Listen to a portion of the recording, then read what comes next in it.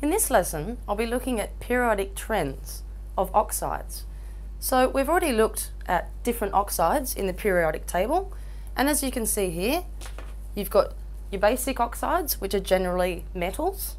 You've got acidic oxides, which are mostly non-metals. You have a few amphoteric oxides, which means they can act as acids or bases, such as lead and zinc. And you have the noble gases, which don't form any oxide. Because they're already stable, they won't react.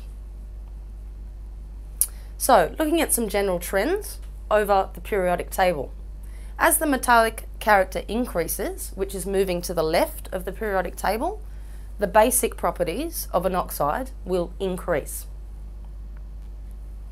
Oxides of elements on the left-hand side of the periodic table are basic, and oxides of elements on the right-hand side will be acidic.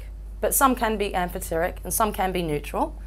So there are a few exceptions, but in general, if you think to the left, you think basic. If you think to the right, you think acidic.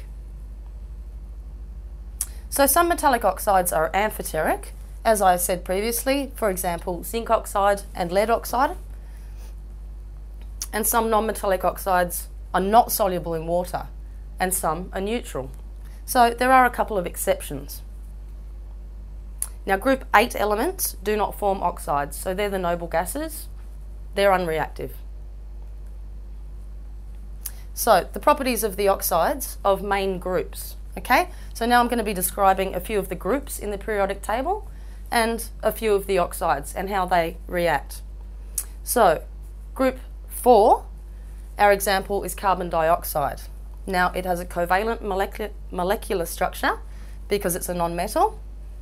It's a gas at room temperature, as we all well should be aware, and it's essential as a source of carbon for photosynthesis by plants and trees. Now the rate of emission of CO2 and other greenhouse gases is increasing, and this is because of fossil fuel burning and deforestation. So it's quite bad for our environment. CO2 is soluble in water and it forms an acidic solution containing hydrogen carbonate or carbonic acid. So CO2 accounts, so the production of carbonic acid accounts for the acidity of carbonated water or soft drinks as well. It reacts with hydroxide ions. So if you remember, hydroxide ions are OH- to form carbonates and hydrogen carbonates in solution.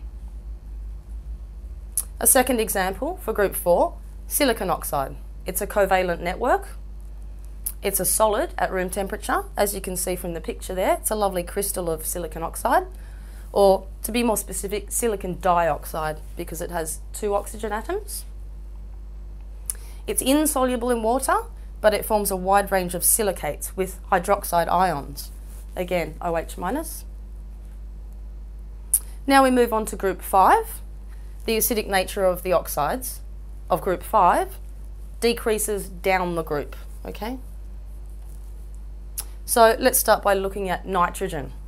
And nitrogen forms acidic oxides. So some examples: nitrogen dioxide, dinitrogen trioxide, N2O3, which is weakly acidic, and dinitrogen pentoxide, N2O5, which is strongly acidic. And the picture there is of London, and what you can see is a lot of smog, and that's due to these nitrogen oxides in the air. And nitrogen oxides have a covalent molecular structure again. Now NO2 is a serious atmospheric pollutant, as you can see in the picture again, leading to photochemical smog formation in cities. So certain cities, sometimes London, luckily not too many cities in Australia get too much smog, but if there isn't enough wind around, the smog can't be cleared out. So oxides of nitrogen are water soluble. N2O3 is the anhydride of nitrous acid, which is HNO2, a weak acid. Now, the word anhydride simply means that there's no hydrogen there, and there's also no water there. So if you have a look, HNO2 has a hydrogen, N2O3 doesn't. N2O5 is the anhydride of nitric acid, which is HNO3, a strong acid. Okay, so they only differ by one oxygen group, but they have a different name. Not by much though, but you do need to recognise that, and don't get them confused. Now looking at phosphorus, again, phosphorus has acidic oxides. Phosphorus 3 oxide is weakly acidic. Phosphorus 4 oxide, P4O10, is strongly acidic. And the picture there is of the Dead Sea, and what you can see is salts of various metals and non-metals, one of which is phosphorus. So when the water's evaporated, a lot of salt is deposited in the Dead Sea. These oxides are covalent molecular, and both oxides are water soluble. P2O3 is the anhydride of phosphorus acid, H3PO3, and P4O10 is the anhydride of phosphoric acid, H3PO4. So these are two different molecules, and they differ by the number of oxygen atoms. Okay. Now we move on to group 6, sulfur dioxide and sulfur trioxide. SO2 to start with. It's a gas at room temperature. As you can see in the picture, that's SO2 gas coming from a factory. And as I mentioned a little bit earlier, it can also come off volcanic vents and thermal baths and things like that. And it undergoes covalent molecular bonding. Increases in atmospheric SO2 leads to acid rain, particularly in the northern hemisphere, which kills trees and forests and also really affects certain buildings. So a lot of really old buildings in the northern hemisphere unfortunately are decaying because of this acid rain, which is not good for the environment.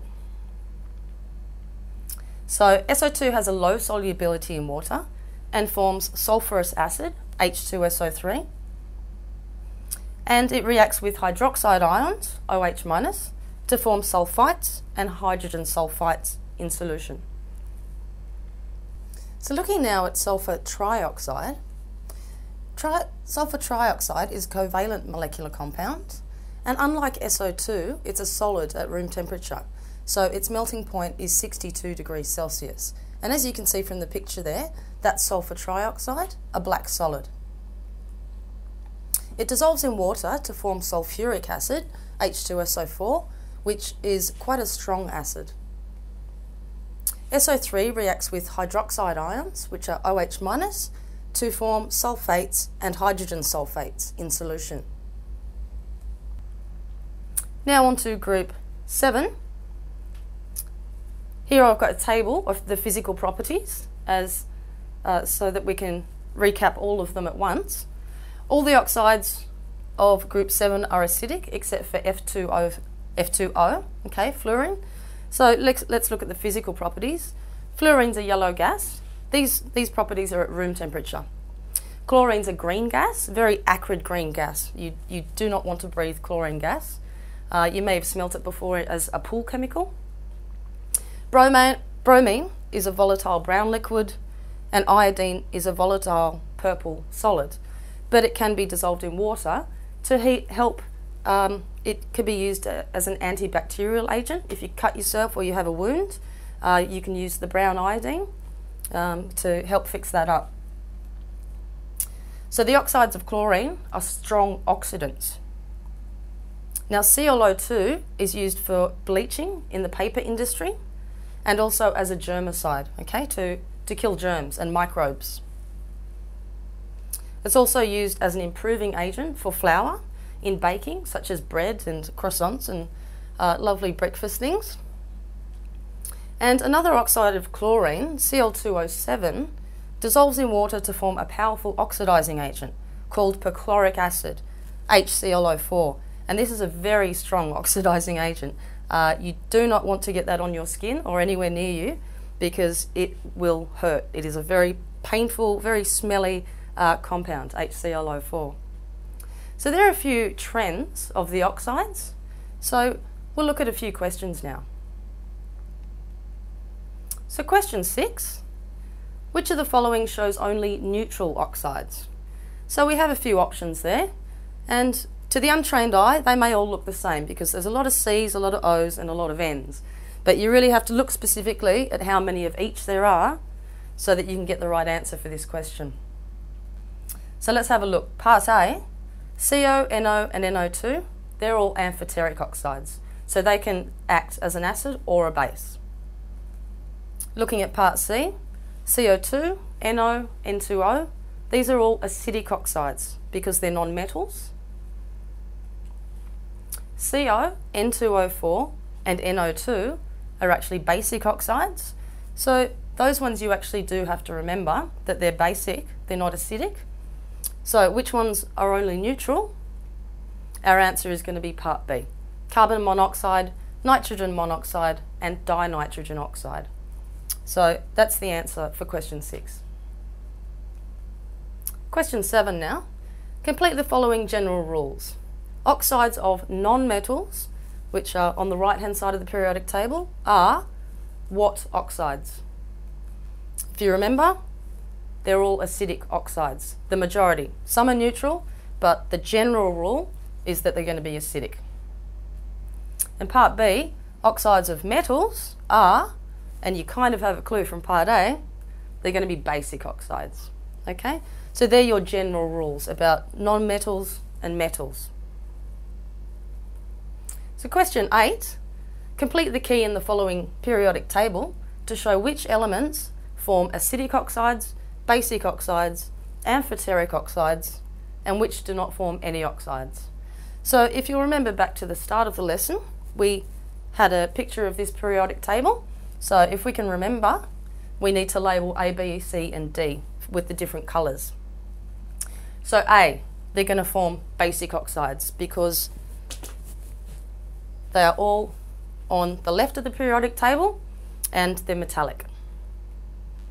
Part B, the blue ones, these are the exception to the rule. They are amphoteric, such as lead and zinc. Okay, what's part C, the green one? They're going to form acidic oxides because they're non-metals.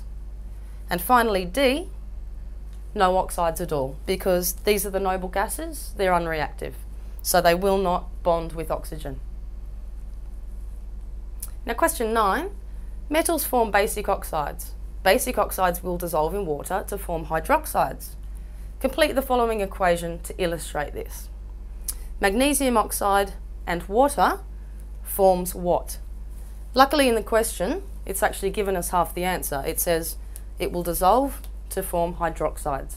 So what we need to draw now is a hydroxide of magnesium. So there's our answer. Magnesium hydroxide will form, and we were given that, so we were quite lucky in this question. So now we need to draw the formula for it, and the formula is MgOH in brackets 2. So 2 hydroxyl groups bonding to a magnesium. Okay, so that is question 9. Now question 10, basic oxides react with acids to form water and a salt. Use an equation to show the reaction of basic magnesium oxide with hydrochloric acid. So, what's happening? The question is telling us what's happening, so let's write it down in words. Magnesium oxide and hydrochloric acid will form water and magnesium chloride, okay? Because it's told us that a salt will form, and magnesium chloride is the salt. So now we write the equation. MgO plus 2HCl, magnesium oxide plus hydrochloric acid goes to magnesium chloride, aqueous, and water. So that's the equation for this question. So that wraps up periodic trends of oxides, and in the next lesson I'll be discussing more about Le Chatelier's principle.